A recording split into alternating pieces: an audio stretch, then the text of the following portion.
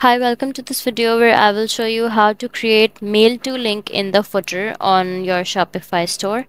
So let's get started. First of all, log into your Shopify store and then go to your Shopify admin page. After that, click on the online store button and then click on the navigation button. Now after that, click on the footer menu button and now click on the add menu button. A drop down bar will appear.